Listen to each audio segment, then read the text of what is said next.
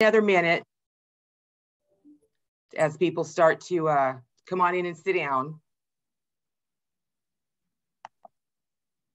We have, so far we have 145 people, 146 people attendees, and there's 15 panelists here with you all. And we still have people coming in. Amber, it's good to see you. Kevin. We're going to give it just a few more seconds.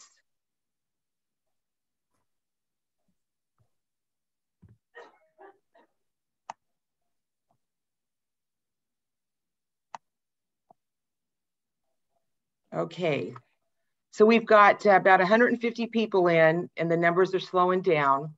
We are recording this, so everybody should know that. I'd like to welcome everybody. Hello, everyone. Welcome to our community update.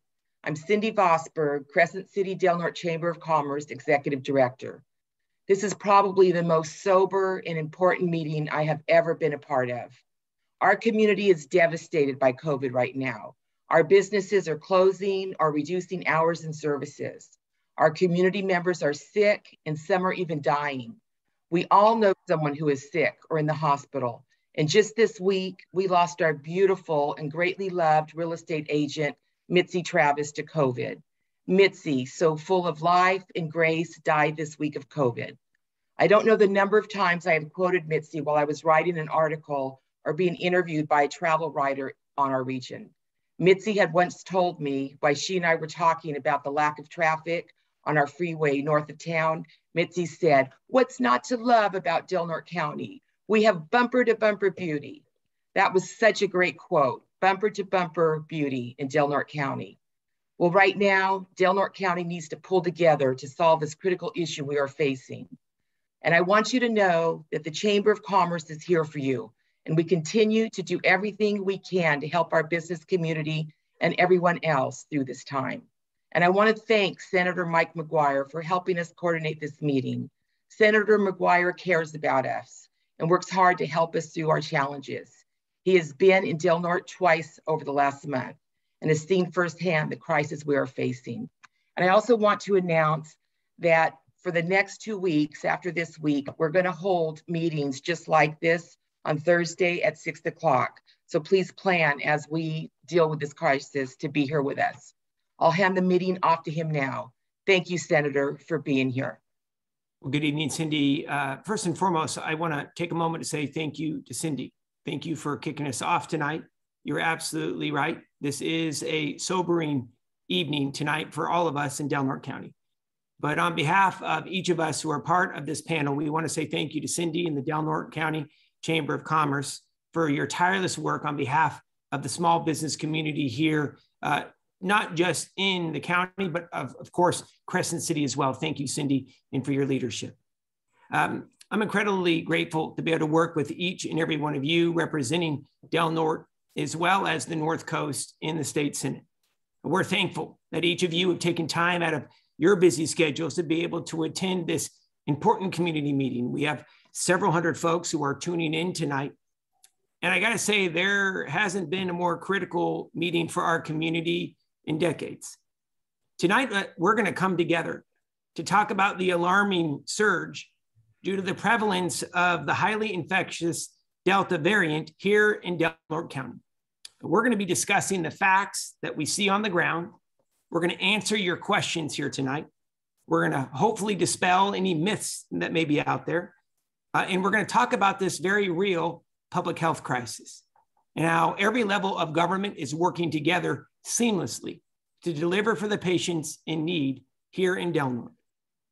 As you know, there's been a rapid increase in COVID-19 cases here in Del Norte County. This uptick is a consequence of the Delta variant and the low vaccination rate that we have in our region. The Delta variant is the predominant strain of COVID-19, the COVID-19 virus in the United States, and right here on the North Coast. It's causing more infections and spreading more quickly compared to earlier forms of the virus. I want to transition to talk about how this virus is impacting all of us in Del Norte County right now. Tonight, there are 36 patients at Sutter Coast Hospital. That's nearly double the norm for this time this year. 23 patients of the 36 are COVID positive. And I want to be blunt. We believe the worst of this public health crisis is still to come over the next 2 to 4 weeks. That's when we could potentially expect a peak in cases. 10 patients have died from the coronavirus at the hospital this week. In the last 24 hours, 4 of our neighbors have died at the hospital due to the coronavirus. We believe that this is an undercount of the virus in deaths. There are more that we believe have died outside of the hospital in the community, pending further investigation. I want to put that into perspective. The great 1964 tsunami killed 11 neighbors in Crescent City. It was the worst disaster that we've seen in modern history here in Crescent City and Del Norte County. Right now, COVID cases are up 98% in Del Norte over the last 2 weeks. And as of today, just about 43% of Del Norte residents have been fully vaccinated. Fortunately, that vaccination rate is up compared to where we were just a week ago, but we're lagging the statewide average, which is at 68% vaccinated. I just want to be honest. This latest surge, it's totally avoidable. It's a surge mostly among the unvaccinated. And I don't want to talk politics here tonight, just want to talk about the facts and how we can protect the public's health. The best way out of this pandemic right now is by getting the shot. Vaccines are safe, they're abundant in California, and they're always going to be free.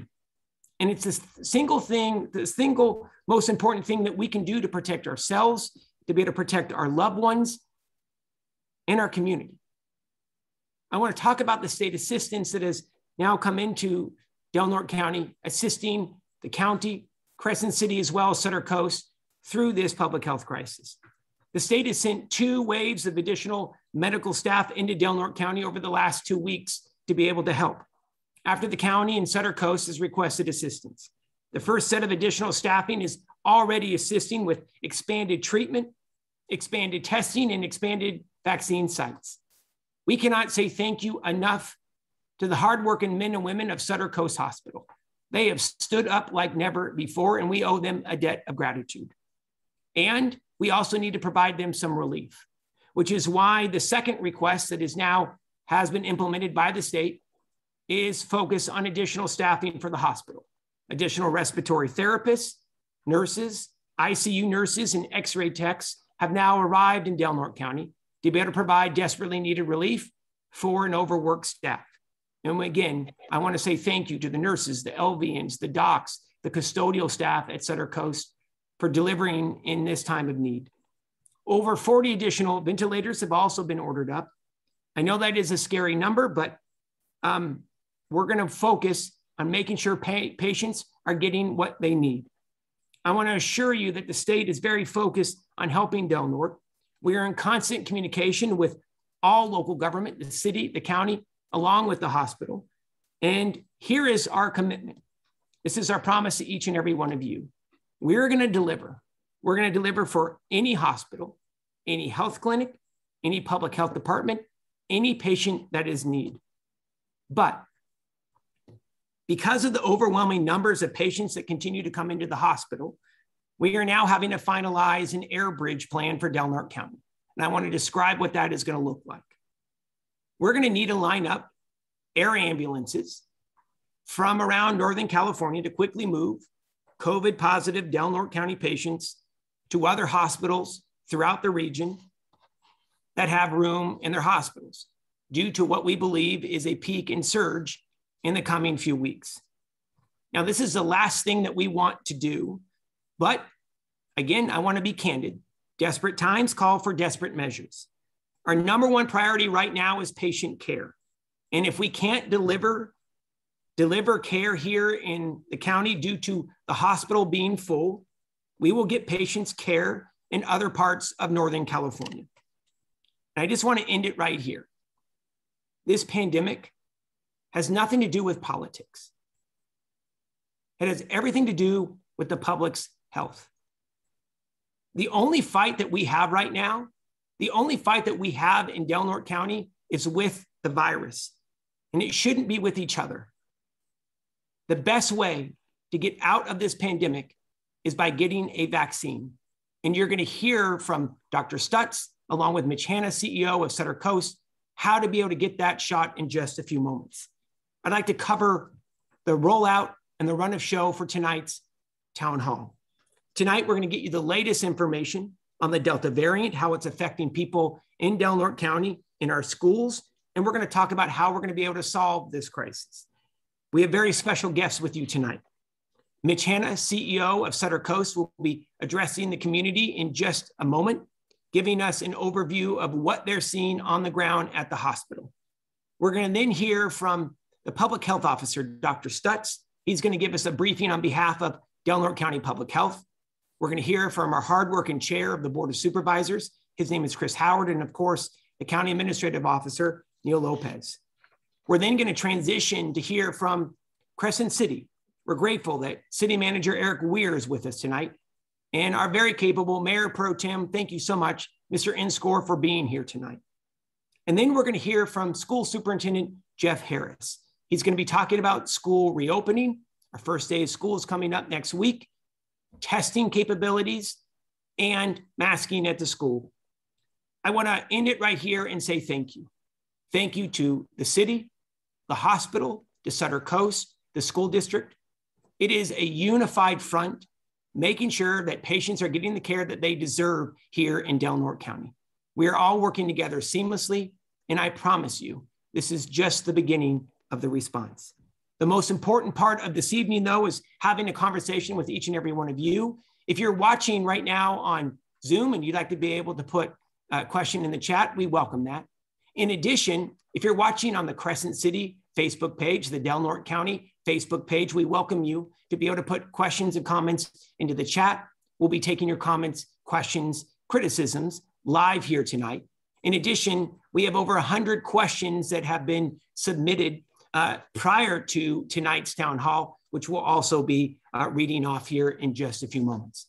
So without further ado, we're going to be turning our meeting over to the CEO of Sutter Coast Hospital. I want to take a moment and say thank you to Mitch Hanna and to his staff for the incredible care that they are providing this community.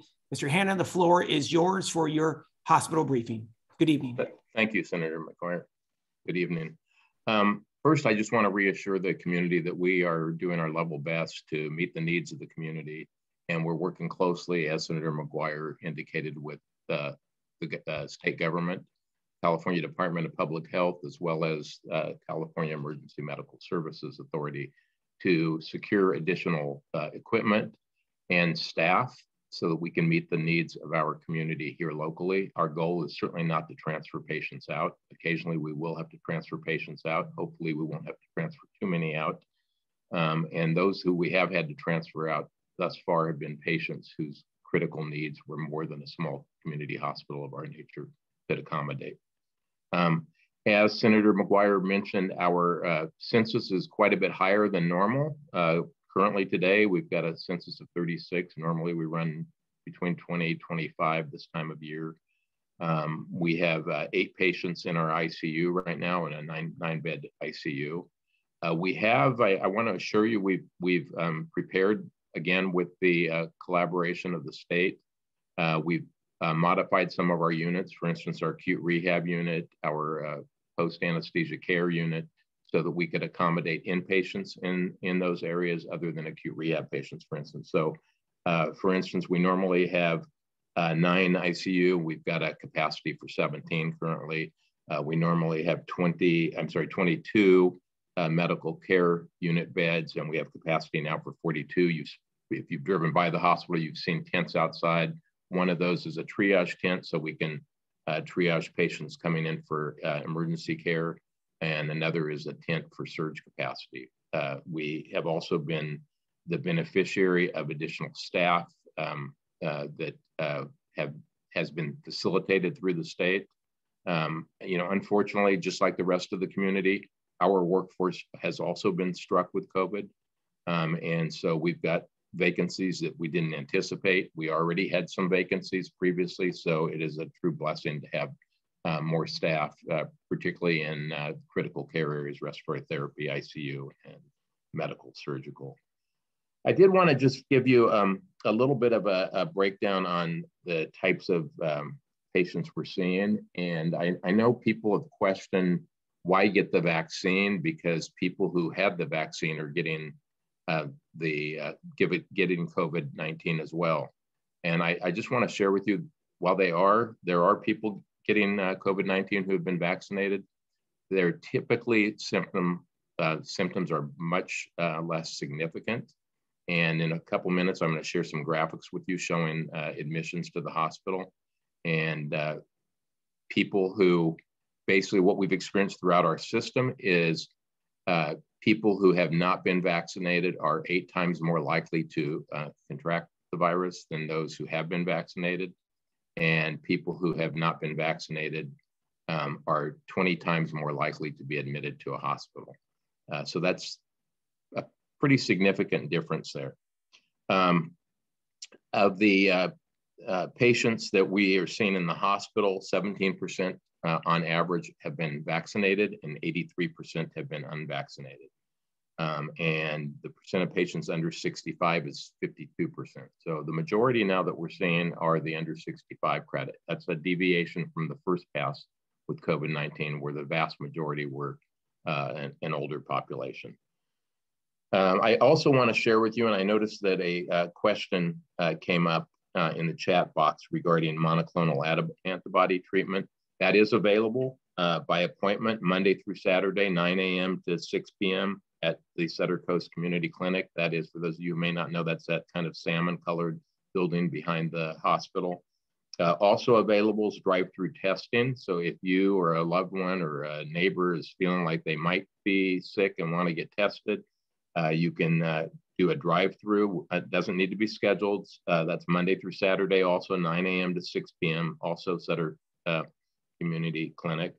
And vaccinations are available Monday through Saturday, 9 a.m. to 6 p.m. at the community clinic. We truly want to acknowledge the assistance of the Emergency Medical Services Authority and CDPH. It was just incredible. We had a call with them, I think it was 2 weeks ago Friday, about 5 o'clock, 5:30 at night, gave them what our needs were, and the next day, probably about 5 o'clock or 5:30 at night, literally like a 24-hour turnaround time, a truck rolled onto the hospital campus with most of the equipment that we needed. Eric, if you wouldn't mind putting the first slide up, I'd appreciate it. So this is just sharing with you the population that we're seeing in the hospital. And this is a point in time. This is today's volume. And you can see we've got 23 COVID patients in the hospital. And of those, if you look at the little torsos, those that are outlined in black are patients above 65. So you can see the vast majority of the patients that we're seeing are not in that above 65 group. If you take a look at critical care, also, you're going to see that the majority of those in the critical care unit are under 65. The orange designates those who have been who are unvaccinated. So of those older than 65, you will notice that they are typically not just in the hospital. They are getting thicker. And then those on vents, you will see that we've got a small percentage of age 65 and older that are ventilated. So typically what we saw first pass is more people in that older population getting vaccinated. And I probably should have put that data up for you to show how the county broke down pre-second pass. But I think that helps to contribute to the differences we're seeing. If you could put up the second slide, Eric, I'd sure appreciate it. Just wanted to walk through a couple things with you. FDA and CDC approved an additional vaccine dose for people who are moderately to severely immunocompromised and received the Pfizer or the Moderna vaccine. So if you feel like you qualify, you might discuss that with your physician. On August 23rd, the FDA gave full approval to the Pfizer-BioNTech COVID-19 vaccine for ages 16 and up. That'll be marketed under the name Comirnaty. The Pfizer vaccine is still under emergency use authorization for ages 12 to 15 and for doses in certain immunocompromised people. And coming up, we expect booster doses for the general population. Approval and guidance is expected in mid-September. And the most recent that I've heard is it would be administered typically 6 to 8 months after patients had received their last vaccine. And the FDA is also using the emergency use authorization of vaccinations for pediatrics less than 12 years old. That's expected later in the winter. If you could move to the next slide. We have about 2 minutes, sir. Yeah, these are some commonly asked questions. I just wanted to share these with you. Can I get a COVID-19 vaccine if I would like to have a baby one day? Yes, absolutely. CDC recommends women trying to become pregnant, are pregnant, or breastfeeding be vaccinated. There's currently no evidence that the COVID-19 vaccination causes any problems with pregnancy or fertility for men or women. Will the COVID-19 vaccine alter my DNA? No. Do I still need to wear a mask and take other precautions after I'm vaccinated? Absolutely.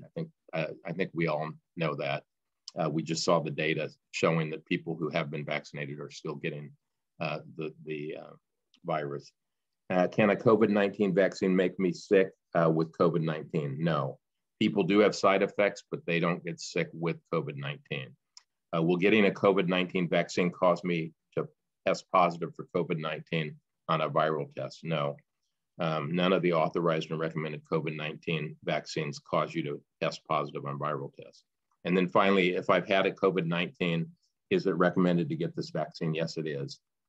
It is believed that the vaccine provides a much longer immunity than having the virus previously. And then the last one is just in general, please don't think that because you've gotten a COVID-19 vaccine, you don't need a flu shot. They're distinguishable. We're coming into flu season. We encourage everybody to get a flu shot. Wash your hands frequently, particularly when you're out in public, touching doorknobs, et cetera. Wear a mask and stay home when you're sick. Thank you. Thank you so much. That is Mitch Hanna, the CEO of Sutter Coast Hospital. We're going to be welcoming your questions and comments. They're coming in quickly now. If you'd like to be able to ask a question of any of our panelists, please do so by posting your question and comment in Facebook, and we'll get to them here in just a few moments. We are now going to transition to a full COVID briefing from Del Norte County Public Health. We're first going to hear from our public health officer. His name is Dr. Stutz. Dr. Stutz is going to be giving us a full briefing on what we're seeing here on the ground from the public health perspective. We'll then hear from the county administrative officer, Mr. Lopez, about how Del Norte County Office of Emergency Services is coordinating with the state. And then we're going to turn the floor over to our board chair. That's Mr. Chris Howard. Dr. Stutz, we welcome you. I also understand that there's been a new mask mandate that has been established in Del Norte County. And I think you're going to cover that as well here. That's late breaking here this afternoon. Dr. Stutz, the floor is yours. Thanks, Senator. So briefly, I just wanted to run over some of the numbers that we're seeing. We had almost, I think, 70 new cases just today. The testing positivity rate in the county is quite high compared to the state average. As of this morning, it was something like 10.3%. So that's 10% of all tests, COVID tests performed in the county are turning positive. That's compared to a state average of about 5.4% that's published on their website today. So we're almost double the state average for testing positivity. And that tells me that the prevalence in the community of COVID is quite high, if you're having COVID symptoms in Del Norte right now, you're very likely to have COVID. You're much more likely than in other counties and other counties where the testing positivity rate is lower. So I wanted to sort of briefly run through how community members can find access to testing and vaccines. We're all familiar with Sutter Coast Hospital, and that's available there as well. But there are non-Sutter options for vaccinations that are available in the community. These can be found on the Del Norte County Public Health website, and I'm going to have Eric pull that up here for a minute. If you just go to that link right there, and then / vaccines, you can find there's a complete list of vaccination sites available for county members, for community members. This includes pharmacies such as CVS and Rite Aid, Safeway, Walgreens, and Walmart. Those are all locations that you can reportedly receive a vaccination. And then also to contact your personal physician's offices. Many physician's offices are providing their patients with vaccines, as well as public health holding specialty vaccine clinics. So I would ask the community to please check with the Public Health Info Hub on that same website to find out when we're holding specialty clinics in the community. As well as there are testing resources available on that website. If you're wondering where to obtain a test outside of the Sutter system, there's a list of testing resources there. Again, many physicians' offices are providing that. And there's also an OptumServe, a mobile testing resource that's available 6 days a week. The scheduling and registration for that can be found on that same website. Testing is also apparently available at CVS. And again, I'm going to promote the healthcare providers in our community that are probably providing this for their patients. So I wanted to switch over now to talking about the mask mandate that I issued this afternoon. This was done in response to consultations with other health officers in California, as well as comments from the community, specifically requesting a mask mandate in our community to help curb transmission rates in Del Norte. And this is something that's thought to help in other counties that have been experiencing the surge lately and in the past. And so I went ahead and issued a mask mandate that can be found on the public health website as well. And I'm just briefly going to read over the salient important points of that mask mandate. And it's item number 4 on the entire mandate. You can find it on the website. So it reads as follows: individuals, businesses, venue operators, hosts, and others responsible for the operation of indoor public settings and outdoor crowded settings and events must require all patrons to wear face coverings for all indoor settings and outdoor crowded settings and events, regardless of their vaccination status. And that these same venues must clearly and visibly post signage to that effect. There's also a strong encouragement on there for these venues to provide face coverings to their patrons at no additional cost, but that is just a strong encouragement. That's the salient bit of the mask mandate. There are other parts of the mask mandate that define, what a acceptable mask is and some exemptions from the masking mandate. But this is something that I really hope will impact our numbers here in the county. And so I've gone ahead and issued that this afternoon. Alongside the masking mandate, I've issued some guidances to the community. These are guidances that are strongly recommended and temporary for our current situation. I decided to do this because a number of members of the community have already curbed some of their activities. We've had restaurants that have voluntarily closed, and I applaud them for taking steps to do their part to curb transmission in the community. And so I've gone ahead and issued a guidance alongside the mask mandate. I'm just going to read the salient points of that as well. I'm strongly recommending that these same individuals, businesses, venue operators, hosts, and others responsible for the operation of indoor public settings and outdoor crowded settings, strongly recommending that they consider voluntarily canceling their plans and operations during this COVID surge, so it can give some time for the healthcare facilities to catch up. I'm also strongly recommending that bars and indoor dining facilities limit their patrons to 50% capacity. I'm strongly recommending that employers allow their employees to work from home and virtually when possible. And there are other strong recommendations listed there that I'm sure you're all aware of for vulnerable populations and for not vulnerable populations, getting vaccinated, getting your seasonal flu vaccination as well, at all the standard precautions that we've all heard multiple times.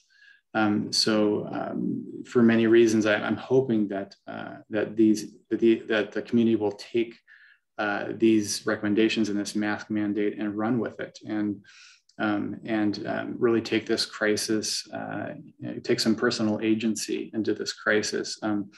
The leadership here can only do so much, and without the community coming together and really owning this crisis as its own, and everybody taking some personal responsibility here, it's going to be very difficult to control this surge. So I'm hoping that these actions will be enough. I see some of the comments listed in the chat box about, are we going to close down schools and this and that? I'm hoping that these actions alone will be able to taper our numbers to a more manageable level, so that we don't have to do anything further or close anything further down, because that's not my intent or wish. And so that's my update for now. And with that, I believe I'm going to hand it over to Neil Lopez. Good evening, Mr. Lopez. Thank you, Dr. Stutz. Good evening, Senator McGuire. I want to start by thanking you and your staff for planning and coordinating this live update of COVID-19 for the community. As you mentioned earlier, I'm going to talk a little bit about the role that Office of Emergency Services plays here at the county, primarily through the position of the Medical Health Operational Area Coordinator. I'm going to give a brief overview of that position, and I want to start by saying that a brief overview will in no way do justice to the time and effort dedicated to this position or the significance of this position in coordinating this response.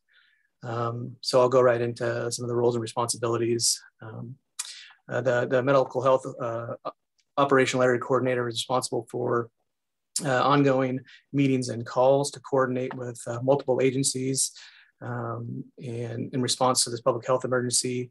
Some of those agencies included from the state are the Emergency Medical Services Authority, California Department of Public Health, California Office of Emergency Services, California Department of Corrections and Rehabilitation, as well as locally Sutter Coast Hospital, Norte Ambulance, Cal Life Flight, County Public Health, County Admin, City Admin, and our partners to the south, Humboldt OES and Humboldt Public Health. This role was also responsible for submitting requests for resources that are not available locally. Through this recent surge, in response, they've submitted multiple requests for staffing for Sutter Coast Hospital, medical equipment needed, medical supplies needed.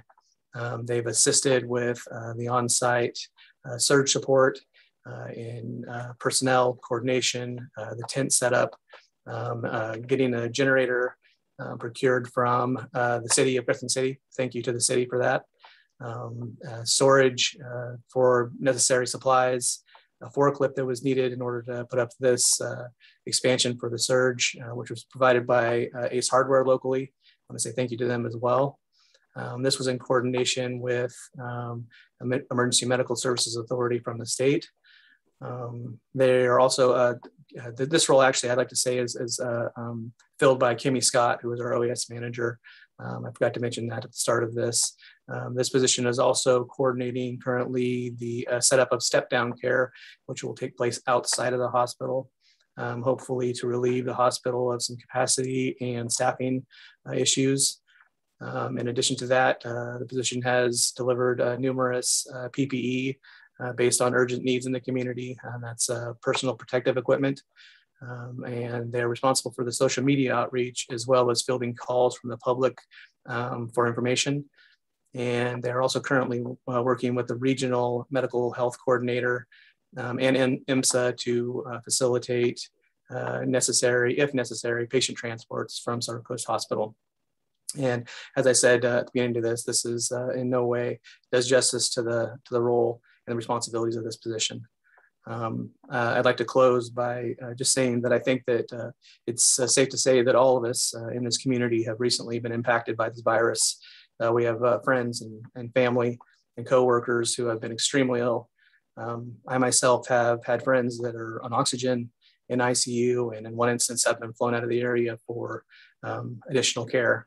And so I know that it's, I'd like to encourage our community to join this unified message and step up and get vaccinated, and also put into place in your daily lives the guidances that are set in place by California Department of Public Health for wearing masks, avoiding large gatherings, doing your best to encourage others to do so.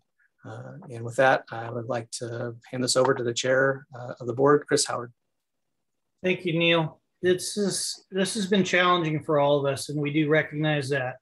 But I think this unified approach that you're seeing here tonight from all sectors should be a strong message to all of us here in the community that through action, through diligence, through vigilance, we could come together like we always have and pull through this. But it's going to take that common goal, that common vision, that blame is not appropriate at this time. It's only forward thinking that's going to allow us to get through this. We're very fortunate that the county, that Sutter Coast, and our resources at the state level have worked literally tirelessly over the last several weeks and over the last year and a half to ensure that this community's health is at the utmost highest priority. And we've gotten there, and we've gotten there quite well. But this latest surge has obviously tested those resources. And I really appreciate the efforts of our county staff. Most importantly, has stayed with this all through this last year and a half challenge. And I welcome Dr. Stutz, and more importantly, this mandate that he's passed tonight. The board unanimously supports this effort, and it's unusual when that comes to terms, but it has. And I'm sure the city council will be the same way. But most importantly, I want folks to realize we have lived through this in the last year and a half, and we've done quite well in curbing not only death here in this community, infection rates. We have demonstrated quite clearly that we could make it through it, but we relaxed. And it's not a time to relax any further. It's a time to move forward, follow those public health advisories, and allow ourselves the time to come to grips with the reality that we must protect our family members, we must protect our neighbors, and we must protect our friends here in this community. Thank you so much, Mr. Chair. That's Chris Howard, Chair of the Del Norte County Board of Supervisors. We're grateful, sir, that you're with us. Mr. Lopez, Dr. Stutz, thank you so much. We're going to hear more from Dr. Stutz, the Public Health Officer for Del Norte County, in just a few moments. We're now going to transition to Crescent City. As we mentioned, this is a unified approach, all hands on deck effort, all levels of government working together to tackle this crisis. And that includes the Crescent City City Council, along with the city manager and their amazing team at the city. So first, we're going to hear from City Manager Eric Weir. Then we're going to turn the floor over to the Mayor Pro Tem for the City Council. That, of course, is Blake Inscore. We'll turn it over to the City Manager. City Manager Weir, you have 5 minutes, sir. The floor is yours. Thank you, Senator McGuire, and thank you for so many of the community members to come out and be a part of this. This is certainly a day that we wish would never come when we first started facing this surge. Our county is one of the worst counties in the entire Pacific Northwest. This surge is hitting us, and it's hitting us hard and bringing our resources really to their limits in a lot of cases. With the city, we deal with police, fire, all those critical services, public works. They've all been tested during this time. I talked to our fire chief, Chief Gillespie, right before this meeting. He said that the vast majority of their calls that they're running on right now are COVID positive type calls, which not only affects their ability to respond to other calls, but it also, puts everyone at risk. The more this virus surges in our community, the more everyone is at risk that they might also fall ill. So we're dealing with that on the fire side. They are rising to the challenge. They're meeting this time that we're in, and they are there for the community, but it has had its impacts. And it's not only on us as government agencies and public safety, it's also our businesses. We're seeing several businesses throughout the community, they're having to close. And it's not because of regulations or of shutdowns. They're closing because their employees are sick. or their employees are affected in a way that they have to quarantine. So they have to close their doors. We're seeing that as a community. We have to get away from that. One of the other businesses that hits home for me on a personal level is Weir's Mortuary Chapel. Weir's, my family, started the business a couple generations ago, recently sold to Joseph Swiderski. We're to the point now that this pandemic is affecting that business, our mortuary business, dealing with the families of the deceased that we are seeing. They're beyond capacity at this point. We, as the emergency management, we're providing resources or acquiring resources for an additional refrigeration truck to be provided to just deal with this surge. That's what we're talking about here. We're not talking about case numbers anymore. We're not talking about the ifs and the hospital impacts. We're talking about our local mortuary, who has built tremendous capacity and has always been here for this community and always will be here for this community. They are now at capacity. I talked to Joe Swiderski this morning. He said that they will always be here. They will manage this surge, but they're managing it right now by working basically tirelessly throughout the morning and throughout the night. And when you're talking about that business or hospitals, these aren't numbers, right? These are families. These are our neighbors. These are our friends. That's what we're talking about here. That's the type of urgency that we need as a community. That's where, like we have always done in the past as Del Norte County, we have to step up. We have to be able to handle this surge, and we have the tools to do it. I won't take any more time, Senator. With that, I will turn it over to Mayor Pro Tem Inscore. Thank you, Mr. Weir. Thank you, Senator, for hosting us tonight. I'll be very brief. When this surge started and I started encouraging people to take it seriously, I had somebody refer to the fable, the little boy that cried wolf. You told us to do all these things last year and it never materialized. Why should we believe you now? Well, I'll tell you why you should believe us now, because the wolf is here. The proof is here. As Mr. Weir just said, the mortuary is full of our friends and neighbors, people who've lost their life. Some of those are people who have passed away for other causes other than COVID, but clearly COVID is running rampant through our community. And we need to take this seriously. There is nowhere in the Western United States that's seeing a surge at the levels of what we're seeing right here. Those are facts. We need to do our part. For a year, I said, well, you need to consider getting the vaccine. I'm going to tell you, you need to get vaccinated.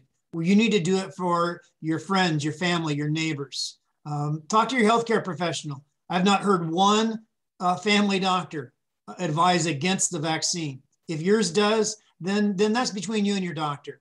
But we have a responsibility to one another in this community. I've seen lots of people in the chat ask, who's going to enforce the mask mandate? You are. You're going to enforce it. You make the conscious decision yourself to do the responsible thing for you, for your neighbors, and for the people in this community. We shouldn't have to have somebody managing a mask mandate. We shouldn't put that on a server at a restaurant who's going to get hassled. Take responsibility, Del Norte County and Crescent City. We've got to do this together. We're not all in the same situation, but we're all in the same fight. And you and I have a responsibility to step up right now. And you have the ability to do it. Yes, maybe it seems like I was a little boy that cried wolf last year with videos and this and that, but the wolf is here. And we need to protect one another. It's been said by everybody here tonight. We need to do this as a community. I implore you. If you have any confidence in my willingness to always try to speak the truth the best that I can, then hear me clearly now. We need to take this serious, Del Norte County and Crescent City. We need to help one another. And I'm just asking you personally, please do what you can do to help curb this tide. Thank you so much. So Mayor Pro Tem, thank you. Thank you to the mayor as well. And of course, the rest of the city council. I'm really grateful, Mayor Pro Tem, that you are here this evening. We are now going to transition to one final update on this evening's briefing, and that is going to be from the school superintendent. That's Jeff Harris. Mr. Harris is going to be talking about what parents and students can expect on the first day of school next week. The superintendent and the school board have implemented a testing program at the school district. We're going to talk about that, what that means and how it's going to work. And then he's also going to be talking about school sports and community attendance, and just being candid, needing to be incredibly cautious, even for outdoor activity right now due to the variant and the significant spread that we're seeing. Superintendent Harris, I'm going to turn it over to you for a full update. 5 minutes, sir, on start of school and testing. Great. Thank you, Senator. So everyone knows schools are opening this Monday, August 30th, in person for all students from preschool through 12th grade. One question that I've received several times, and I've seen tonight in the chat, is how can you open schools in the current situation? The short answer is state law requires that we open schools for in-person instruction. I mean, it's pretty clear. The longer answer, though, is that our students suffered disproportionately by not having access to a variety of services and, quite honestly, a comprehensive education, and it damaged families. It damaged many aspects of our community and our society. One key fact for our community is that last year we had very few instances of person-to-person transmission in our schools. That was primarily prevented due to the focus that we had on preventative strategies, and to our staff and our community as a whole, taking precautions to keep one another safe, including getting vaccinated. You may remember last year when most of the state was shut down all year, we started school in September and successfully ran throughout the year. Because of what we've learned, we will continue to implement the same universal precautions of washing our hands, sanitizing, wearing a mask, maximizing physical distancing, and staying home when students are sick. The same that we used last year. You may have seen our campaign of hands, face, space, and home. We're going to continue that. Just so the community also knows, we make the number of positive cases for both students and staff available at dnusd.org/family resources. You can check that daily. Insofar as vaccines are concerned, students are not required to be vaccinated. However, recently, the California Department of Public Health mandates that school staff are required to either verify their status as fully vaccinated or to participate in weekly testing. Likewise, any student who's considered a close contact to a positive case may qualify for a modified quarantine, which means they can remain in school if they're tested twice per week with parent consent. Through additional funding provided by the state of California, we're also hiring 2 additional nurses and a safety coordinator, and training hopefully more than 30 additional staff members on how to organize and administer the Binax antigen test for staff and students, and to support the health of our students, staff, and by extension, our community. This leads to some of the most anticipated events that we have in our county, and that's high school athletics. Tomorrow night is the first football game, and we'll quickly move on to other sports. We've been working with Dr. Stutz, school administration, and the California Interscholastic Federation Humboldt Del Norte League to provide a safer venue for our students to participate in the sports. Our youth will remain masked at all times except when playing. They've committed to following the rules to stay healthy.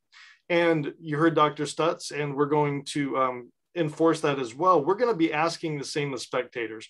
All spectators will need to wear masks at all times when in the stadium, and will be asked to physically separate to the fullest extent that they're able, or stay home if they're feeling ill. You know, last year, some of you may remember, we installed professional grade live streaming cameras and audio equipment in all of our major sports venues to allow community members to watch games from home and to support the health of our staff and students by limiting contact. We strongly encourage our community to use this service, at least for the time being. Last year, one of the folks said the best seat in the house was in my house. So use that service, limit coming to the game if you can. I always get asked, where do these come from? Why are you guys making this up? We don't make these up. These are the California Department of Public Health orders. And all of these orders will be posted on our website, dnusd.org. Like has been said tonight, it's up to all of us to step up and protect the most vulnerable members of our community by doing what we can. And I truly do believe that Our 4,700 youth of our community deserve the very best that we can all bring to them. Thank you so much, Mr. Superintendent. And just being candid, everyone, there's a reason why the California Department of Public Health had rules, so that we avoid what we're seeing here now. So just being candid, folks may not have liked it, but it kept us out of the situation that we're here now. And so now what we need to do is come together and figure out how we can work together as a community to be able to get out of this crisis. That means we're going to have to mask up. That means we're going to have to be able to work on increasing the vaccination rate in Del Norte County. That means we're going to have to work on getting the vaccination rate up at Pelican Bay Prison, which has some of the lowest rates of vaccinations among any state prison in the entire system. It's our largest employer here in California. It means that we're going to have some difficult conversations to be able to save lives. And that means that we're all going to have some sacrifice here in the coming weeks. I just want to be candid about that. It's going to take sacrifice to be able to get out of the challenges that we're faced with in the coming weeks, to keep our healthcare system thriving, to keep our families healthy, and to keep our loved ones safe. So let's get right now into the questions that have come in. So I'd like to talk about teachers who are not vaccinated. Question has come in here tonight to Superintendent Harris. What is the process for testing for teachers who are not vaccinated at this point? And if you want to talk about the state mandate for teachers and classified staff being vaccinated, Superintendent Harris. Absolutely. So so number one, it applies to all school staff. That's all of our classified, all of our certificated, regardless of what their role is within the school district. They are required to either show proof of full vaccination, or they are subject to testing 1 time per week. As I said earlier, that's going to be the Binax antigen test. It's a rapid test. We will have medically trained staff who will be organizing and putting that together, and we'll have supports throughout through the school district. Again, and those supports have been paid for by the state of California as an add-on to school funding. It doesn't come directly out of our school funding. We have to have the full system up and implemented no later than October 15th. Our goal is to have it within the next week. Thank you so much. That's Superintendent Harris. We're taking your questions right now. If you're watching us on Facebook, feel free to drop your question, your comment, your concern, even your criticism into the comment. We're going to try to get to as many questions here in the next 15 or 20 minutes. And we want to remind folks, every Thursday evening for the next few weeks, we'll be here on Facebook, on Zoom at 6 p.m., taking your questions and your comments with those who are on the front lines battling this crisis. I'd like to go now to CEO Mitch Hanna. Mitch Hanna is the CEO of Sutter Coast Hospital. I'd like to talk about testing results and turnaround time. And then I'd like to go to Dr. Stutz, the public health officer for Del Norte County, to talk about the same. Mr. Hanna, there's a new expanded testing capacity, state working with Sutter Coast on expanding the number of tests. Talk to us about turnaround time. If I get tested on a Thursday, how quickly will I see the results coming back if I do the drive-through at Sutter Coast? I believe those are taking 2 to 3 days. If you're in an emergency capacity and you're tested in the ER, those are very quick turnarounds. Got it. Thank you so much. Dr. Stutz, same in the community. Are we looking at a 48 to 72 hour turnaround time? Yeah, it certainly depends on where you had the test done and what kind of test it was. If you're getting it done at a primary care clinic's office, it depends on what kind of tests they're doing and where they're sending it. I would not be surprised if there are delays in those tests coming from primary care offices to laboratories. Most primary care clinics do not have access to on-the-bench PCR testing machine. Many of them simply have Binax now, which can be done very rapidly. But aren't necessarily as accurate. So it really depends on where you had the test done and what kind of test it was. But if you're having your test sent for a PCR outside the facility where you had the test done, I would not be surprised if there are waiting times and delays in getting those results. And so be prepared to isolate yourself at home, to quarantine yourself at home before you get those results. So let's talk about that, Dr. Stutz. So look, there's a comment in the chat today saying that masks don't work, saying that masks are not clean, that they are not hygienic. I'm going to be candid, that's BS. So let's talk about the facts. One of the reasons why that you've implemented a mask mandate is because it's going to help stop the spread of COVID, number one. But then also, what happens if you have symptoms between the time you test and then your results? What should folks do? Talk about the masks. Why are masks important? Can you dispel the myths about masks? And then talk about if you have symptoms from the time you get the test until you actually get the results, what should you do? 1 minute, please, Mr. Dr. Absolutely, yeah, easily. I mean, I use masks in the hospital every day, and you know, surgeons use masks for hours to days on end, you know, doing lengthy surgeries. You know, these are things that we know are effective simply because we've used them for so long, and the data does support their use. Does demonstrate very clearly that they have an effect in reducing transmission of viruses and bacteria. That's why they're required in surgeries. That's why we use them all the time in healthcare. This is everyday stuff for us, and this is not a surprise. You would never see a surgeon walk into a surgical suite without a mask. That person wouldn't have a job anymore. So there's a really good reason why we use those things. And I can tell you, because we use machines that measure our CO2 and oxygen levels at the bedside in the emergency department. Every day I'm in there for a shift. And I can tell you, masks do not affect your CO2 or oxygen levels. I've done the test at the bedside. I can tell that it doesn't affect your respiratory electrolytes. It just doesn't. And multiple studies have demonstrated that as well. So, you know, they're not harmful.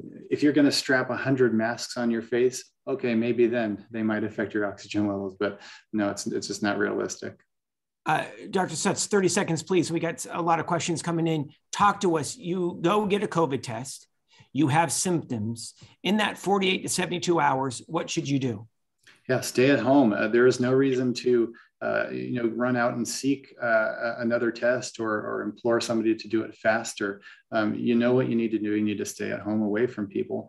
The result, the actual result, isn't as important as the action that you're taking to keep yourself away from other people. With the Delta variant, Dr. Stutz, if someone is exposed to a COVID positive patient, how long would you recommend that they stay at home? 3 days, 5 days? Obviously, they should go get tested, but what would be your recommendation? The best window of testing is between 3 and 5 days for the Delta variant.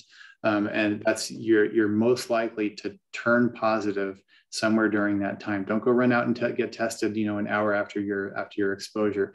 Wait a few days, let it brew in your system if it's going to. The test is going to be more accurate. That's Dr. Stutz, Public Health Officer for Del Norte County. We're now going to be turning our focus over to schools once again. Superintendent Harris, a lot of questions coming in regards to the opening of schools.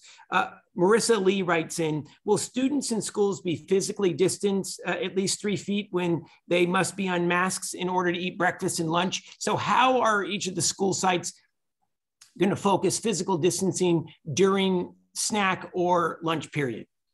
So along with what's going on in the classroom and snack and lunch, it's going to be a maximizing of distancing. So, you know, the masks do not have to be worn when people are eating or drinking, or if they have a medical exemption. So as they are eating, as they are in those rooms, we're going to have staff members that are going through those areas. They're going to be reminding kids if they are sitting too close to spread apart. If they are done eating and they're sitting there talking, the masks need to go back on, and they could be ushered out of those areas when they're done. So it's going to be a challenge. I'm not going to pull any, you know, we're going to have to make sure, we're going to have to monitor. We've got great staff that are dedicated to doing this, and they're going to have to monitor what's going on in those rooms.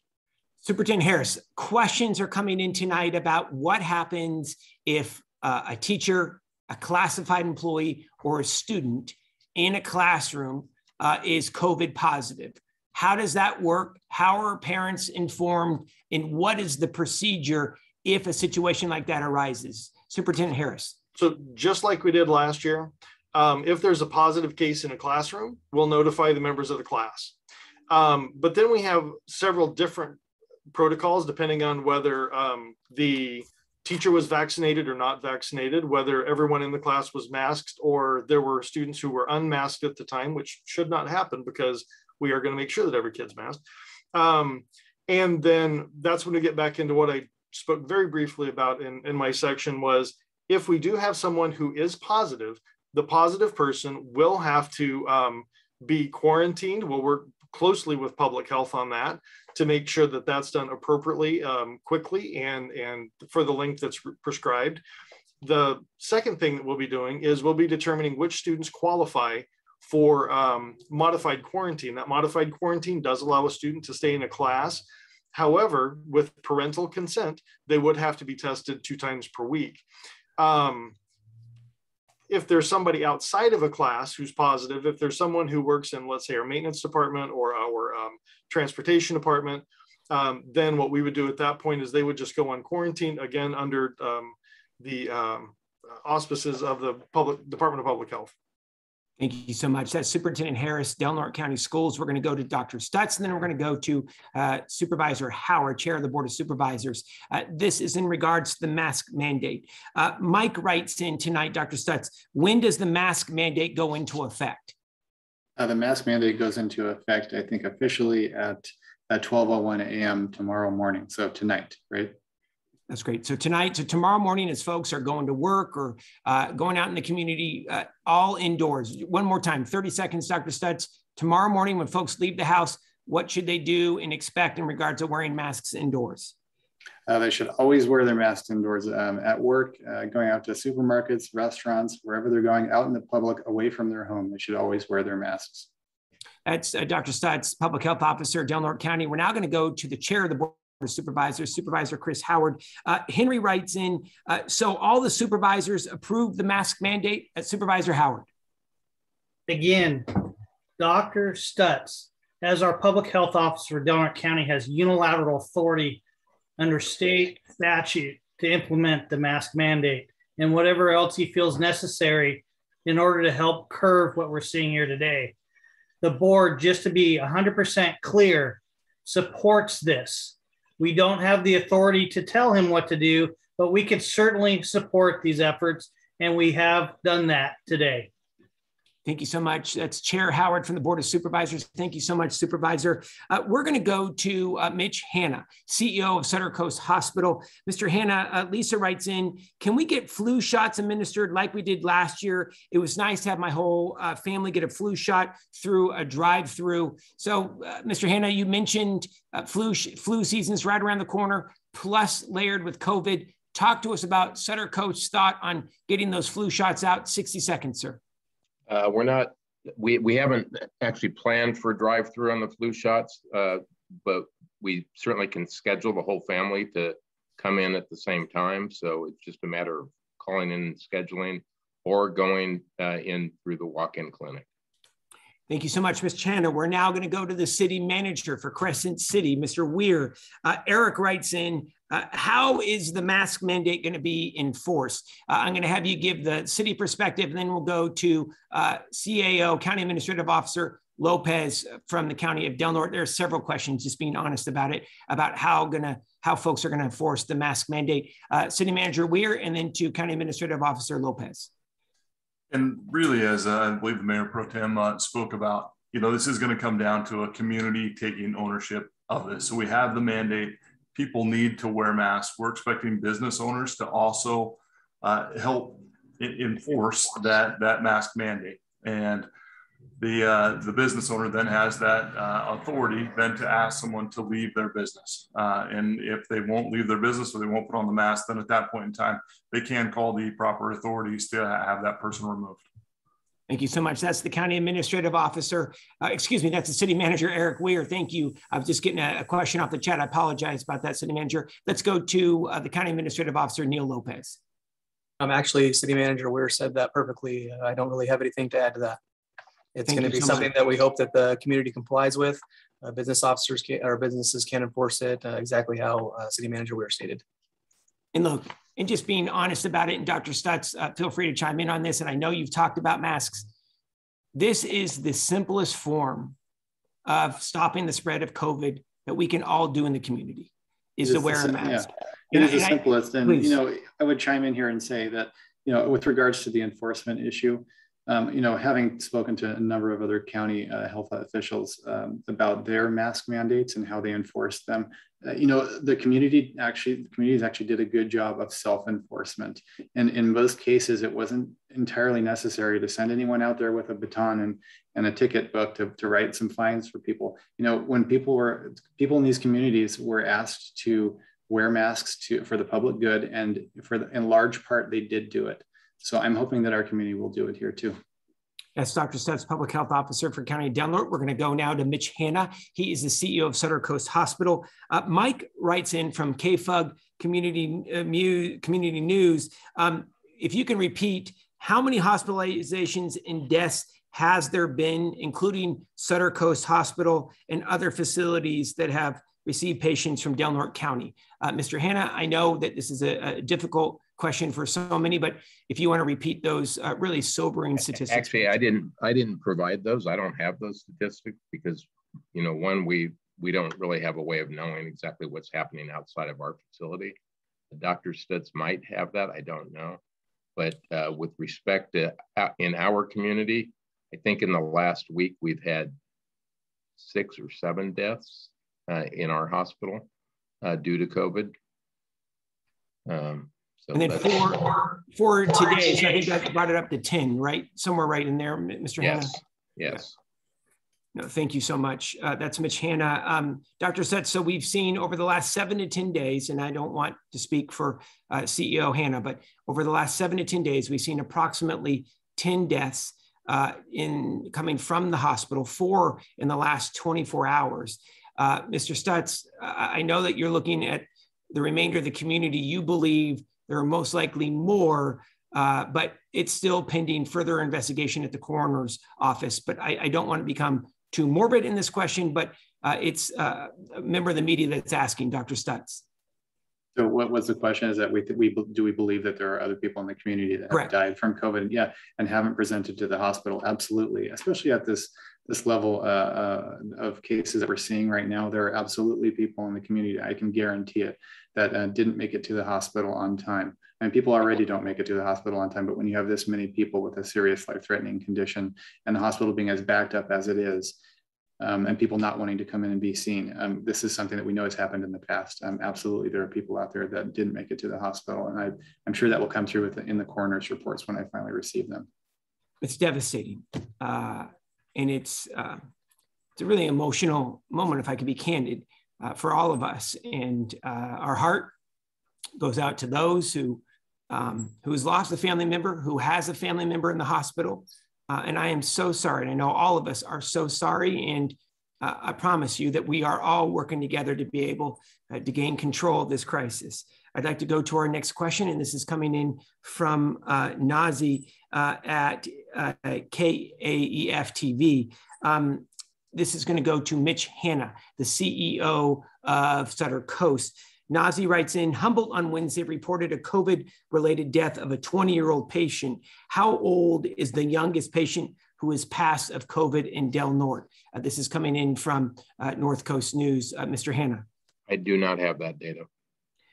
Next question coming in from Nazi is, how much longer do you expect the hospital will be operating under its current surge plan? We talked about potentially 2 to 4 weeks, but Mr. Hanna, I'll turn it over to you.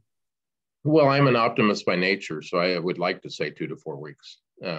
You know what? I don't have a crystal ball, but I think if we all do what we've been talking about today, do the right thing, I think we can control this. I really encourage people, get vaccinated, mask, socially distance, wash your hands. It's really up to all of us in terms of how long this goes on. And Mr. Hanna, something that we have talked about outside of this meeting is not all of us have supported the same person for president. We come from different political parties and in beliefs. But I think one area where we're unified, Mr. Hanna, is we got to get folks vaccinated. But so I don't want to put words in your mouth, Mr. Hanna, but I think you said it best in an earlier conversation. It's not a political issue. This is a health issue. This is a community issue. We need to do this for our families, for our neighbors, for our community. Yeah, and again, I'm going to stress this. The only fight that we have is with this virus, not with each other, which is why it's so critical to get vaccinated. I'm going to go to Dr. Stutz. Dr. Stutz is the public health officer for the county of Del Norte. Next question coming in from North Coast News. How much outreach is the county doing to ensure local residents in rural areas of the county have access to vaccine? So I'm going to, Dr. Stutz, I'm going to have you reiterate all the locations, including Open Door as well, but all the locations where you can get vaccinated. And then I'm going to go to CEO Mitch Hanna to repeat the hours of the vaccination, drive-through vaccination clinic at Sutter Coast. But let's go to Dr. Stutz first. Yeah, so again, all of the vaccination locations can be found on the public health website. There are a number of outreach activities. We realize that not everybody has, access to, not everybody has Facebook, not everybody's on the internet, and we live in a remote county. Some people don't have access to internet, period. It's unfortunate that we recently lost access to the SNAP nurse function from the state because, well, honestly, we couldn't afford them, and the state funding for that disappeared. So that was a resource that we had. It was a mobile vaccination service that we had operating in the county. And although it was only doing a handful of people with every event, it was grabbing more of those people that don't have access to some of the more mainstream vaccination sites. And so that is a priority. All of these rural counties in Northern California, equity is a huge priority. And right now, there is a big push for funding and outreach to communities that don't have access to some of the normal amenities that more urban areas have. That's Dr. Stutz. Before we leave you, Dr. Stutz, and go to Mitch Hanna, because the state has invested in expanded vaccination capacity at Sutter Coast, I'd like to get your comment from Jamie. Jamie writes in regards to masks. What about choice? Choice, yeah. Ultimately, you do have the choice. I'm not going to go around with a nightstick and give everyone a ticket for not wearing a mask, but somebody could, again, this is going to be up to what you feel is right. And I'm telling people that this mandate is going to be effective. It's been effective in other counties, and it should be effective here. There's no reason that it shouldn't be effective here. Personal choice is great, but when your personal choice, impacts the lives of others, that's where we get to regulate things, and that's just the way it is, especially with a health emergency. I'm going to leave that right there. I'm well said. Ruby writes in. Are vaccinated people carriers? Dr. Stutz, I'm not a medical professional, but what I will say is, yes, vaccinated folks could be carriers, but the rate of hospitalization or serious illness is dramatically decreased. In fact, there are very few vaccines that are anywhere between 80 and 90% effective. When we were first talking about the vaccines, we were hoping that it's going to be 60 to 70% effective. But talk to us about how vaccinated folks are carriers, and it's not the fault of the vaccine. There's no vaccine that is perfect, but it's going to be the symptoms in which you see. But Dr. Stutz, comment on that, please. Yeah, so that's an excellent question. There's been a lot of buzz about this, these studies that have demonstrated that vaccinated people can carry and transmit the virus. That's very true. But nobody knows how often that happens, or, does it happen to the same frequency as people who are unvaccinated? And so, just because it happens doesn't mean it happens often. It doesn't mean there's no reason to get vaccinated. The main purpose, the main point of vaccination is not necessarily to prevent transmission, although I'll bet the data will show that it does eventually. It's to keep people out of the hospital and to keep people from dying. The mask is to prevent transmission, right? Is our primary intervention to prevent transmission, as well as social distancing, basic hygiene, washing our hands, avoiding large events, that sort of a thing. So we have lots of tools at our disposal to prevent transmission and to prevent ourselves from getting sick. So let's use them all.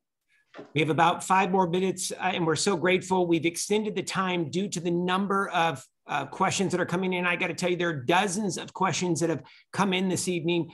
Dr. Stutz, we're going to stick with you. Lynette is very open and honest. And Lynette, thank you so much for writing in. She says, I am not anti-vax, but I am terrified to get vaccinated. So talk to Lynette on why it's important to get vaccinated, but also talk with her about those fears, because I think there are a lot of folks that are scared to get vaccinated. Dr. Stutz. Dr. Stutz is the public health officer for Del Norte County. What would you say to Lynette tonight? Yeah, and I think that's everybody's main concern when it comes to a vaccination with a new vaccine. Everybody looks at it like a new drug, and I would want to ask Lynette what exactly are her fears. But those are very valid concerns. This is a new vaccine that we're proposing that we give to the population on a large scale. Do we know all the side effects of the vaccine in the long term? Absolutely not. We don't know. There's no way we can know that. We can speculate, mechanistically as physicians, that we don't really know that. But I would reiterate that, again, we don't know what the long-term effects of COVID are. We're seeing a lot of, terrible long-term effects from COVID itself. And so, if you really ask physicians and ask physicians, what they think about the risks of the long-term risks of the vaccine versus the long-term risks of COVID. And most physicians are going to tell you to choose the long-term risks of the vaccine over the long-term risks of COVID. This is, in medicine, you're always exchanging one risk for another.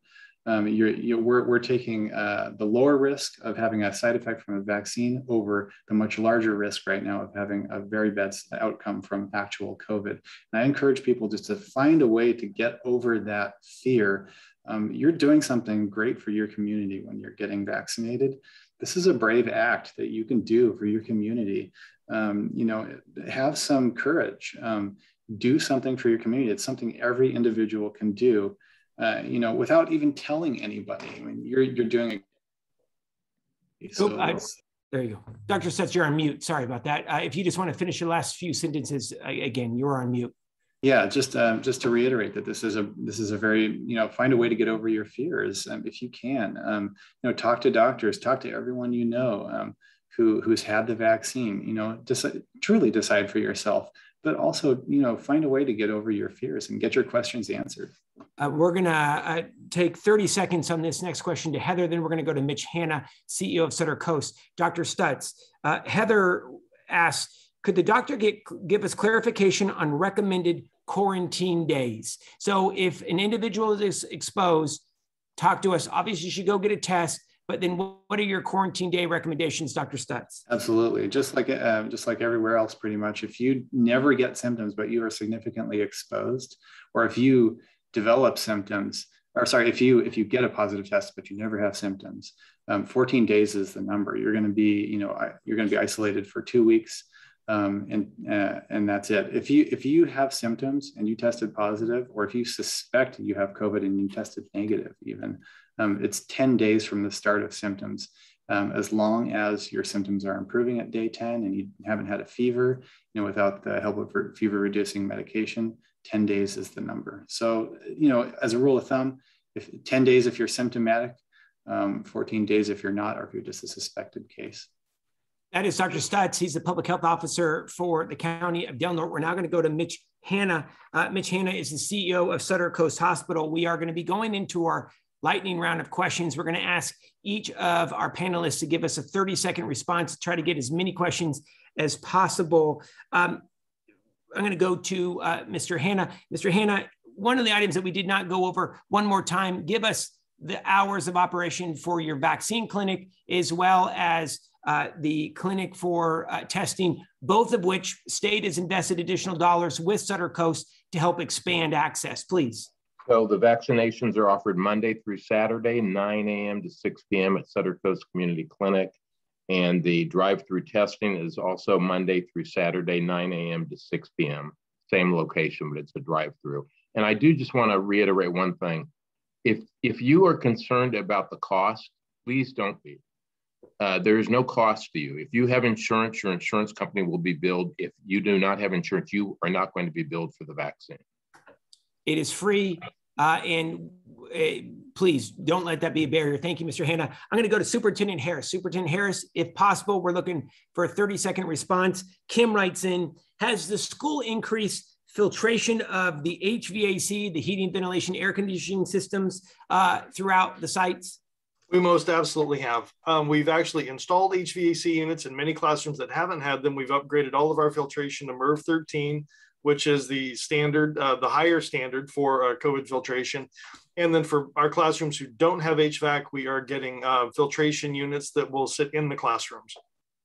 I'm going to go to, if it works, I'm going to go to the County Administrative Officer, Mr. Lopez, as well as the City Manager, Eric Weir. Mr. County Administrative Officer, we're getting questions about if businesses aren't enforcing the mask mandate, will the county or the city, whether it's environmental health, the sheriff's office, the police department, visit those businesses? Let's go to the County Administrative Officer, Neil Lopez, and the unincorporated communities, and then we'll go to Eric Weir to give their discussion about Crescent City. Mr. Lopez.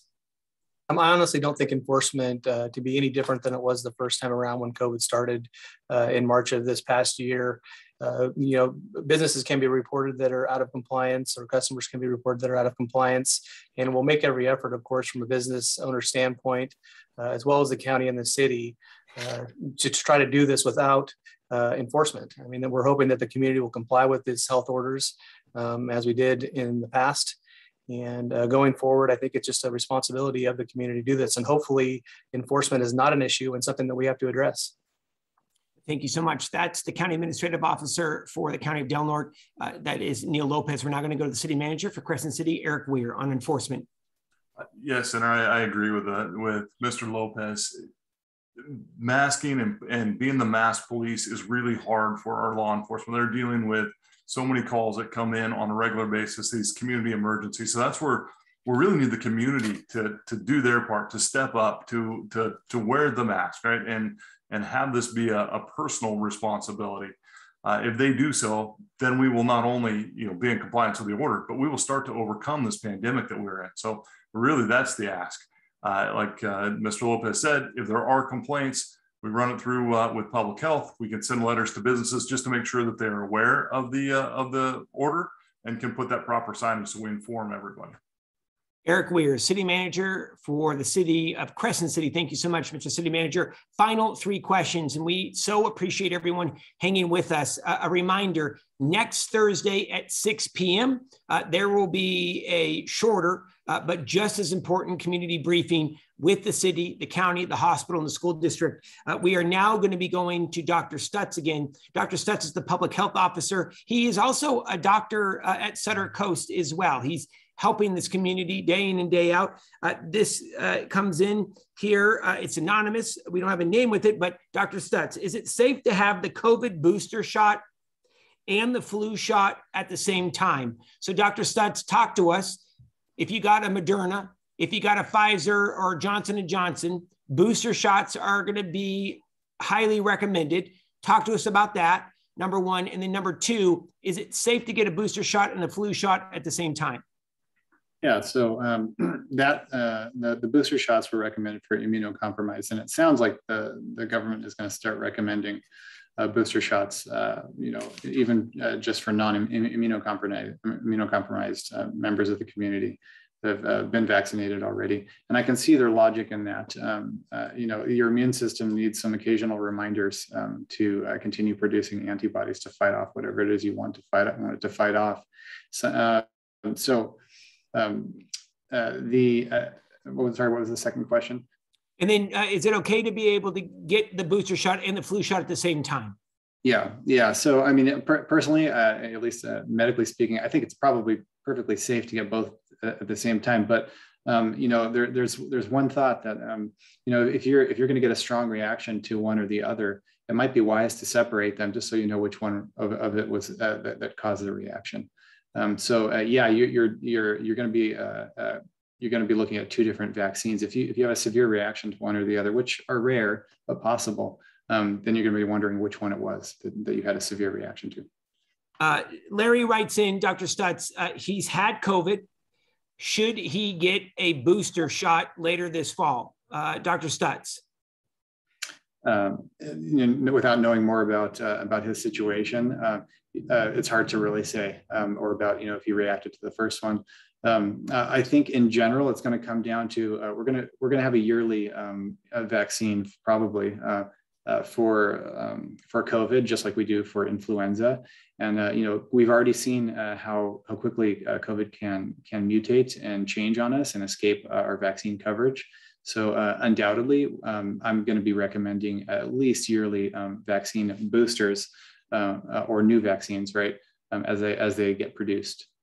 And I think the UCLA Geffen School of Medicine says that if an individual has had COVID, they would potentially have antibodies. And again, it's still, the jury's still out 6 to 8 months, which is even if you have had COVID, Dr. Stutz, you should look to that booster or getting that full regimen, right, to be able to protect yourself. But I don't want to put words in your mouth. That's absolutely. That's another great question to answer for everybody, because that's been a topic of concern. If you've had the virus, why should you get any vaccine at all? And the answer is that the vaccine and the virus, they both produce different immune responses to different proteins. And so the virus is made up of a capsule of proteins, and that's what our immune systems are tuned to fight against, foreign proteins.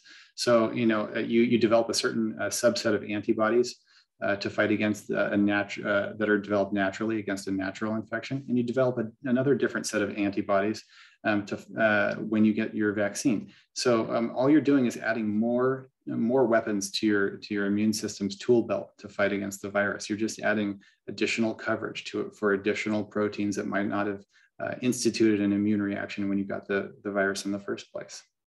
Dr. Stutz saying that if you have had COVID, you should definitely get that booster as well as a potential full regimen because those antibodies, even after you receive COVID, simply won't last. So it's important to get that vaccine. We don't. The answer is we don't know how long they last or how long they're effective for. So yeah, at the moment, I would recommend it.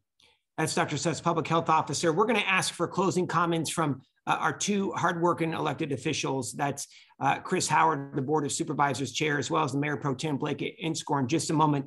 But we're going to give our last question to the CEO of Sutter Coast Hospital. And again, Mr. CEO, if you will pass on our deep, deep appreciation to your medical team who's working 24/7 to be able to keep this community healthy. We owe them a debt of gratitude. Baidet writes in, how is the hospital staff faring? So give us what you see on a daily basis in the ICU, in the hospital itself.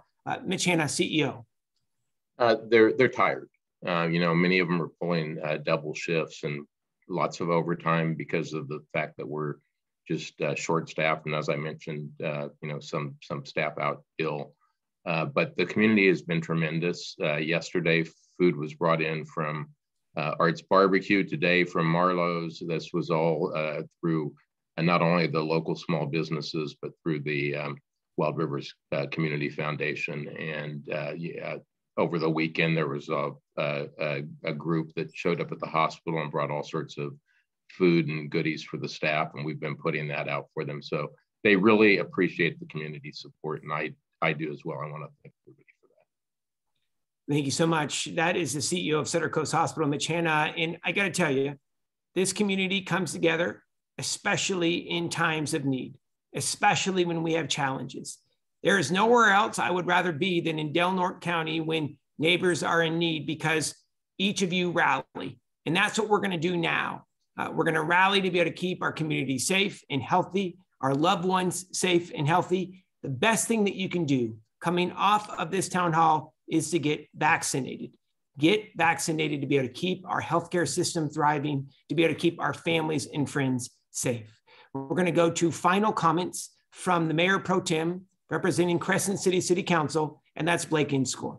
Mr. Inscore, thank you for your leadership. Thank you please pass on our thanks to the Mayor and to the City Council as well. The floor is yours, closing comments. Thank you, Senator. I just want to thank everyone, Dr. Stutz especially, for all the information you've provided tonight. This is so important to our community.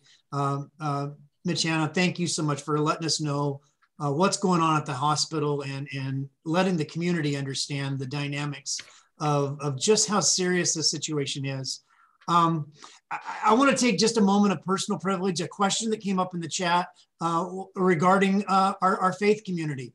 And I just, as a member of our faith community, I want to encourage our local congregations to be part of the solution. The Supreme Court absolutely gives us the right to continue to meet in our faith community. And we appreciate that. And we know for our spiritual and mental health that it is important that we continue to encourage one another. But we also need to be part of the solution. Throughout our faith community this coming Sunday, I hope everybody's got masks on if you're going to meet inside. You have a responsibility and to show the integrity of what our faith community represents to abide by this mask mandate and support this community. Maybe we should meet outside if we can't do that and spread out, but we need to be part of the solution, not part of the problem.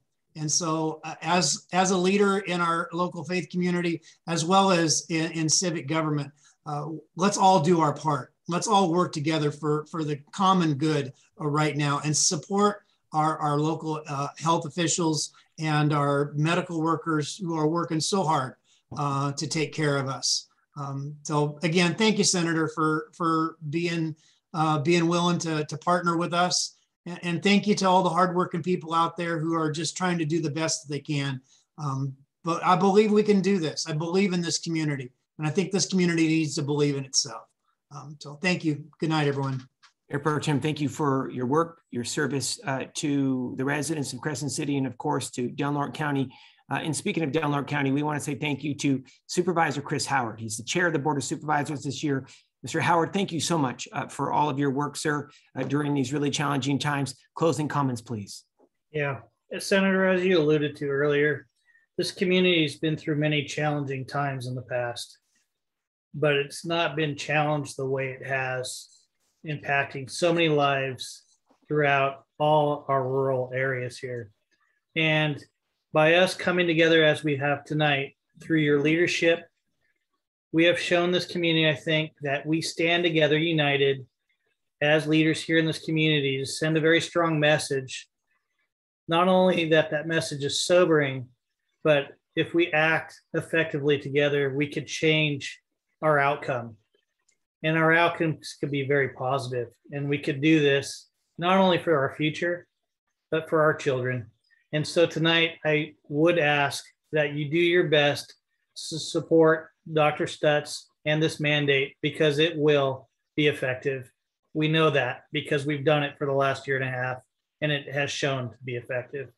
Again, Senator McGuire, thank you again, and we will look forward to joining everyone here next week, Thursday.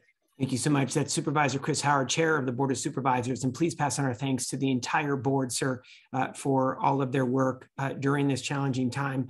We want to say a few thank yous, folks who helped put this together here tonight. We want to say thank you to Sophia, Rebecca, and Lyles. We want to say thank you so much to the Office of Emergency Services Manager. She oversees this for Del Norte County. That's Kimmy Scott. She has been working 24/7 for this community. Thank you so much, Ms. Scott. We want to say thank you to Melody from Public Health as well. And we want to say thank you to Sunny from the city for all of the work.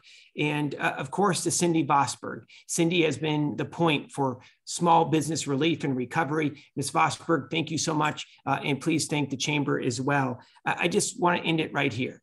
Our goal for tonight, one, was to be able to be transparent.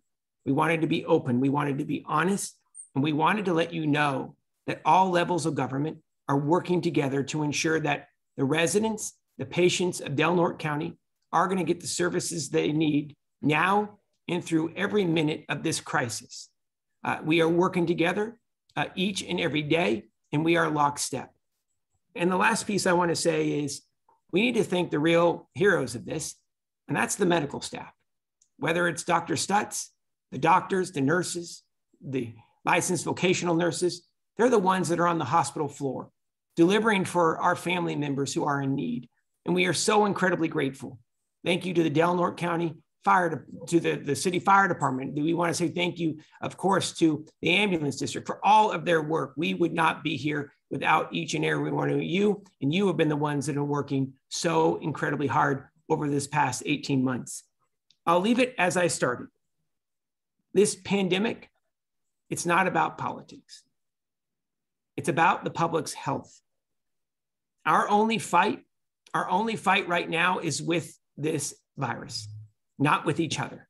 we encourage you, please, we need you to go get vaccinated. Please wear your mask starting tomorrow morning when you're indoors. And we'll see you next Thursday starting at 6 o'clock here for our next community briefing. Until next time, stay strong, Norte County. We're going to get through this together. Thank you so much, ladies and gentlemen.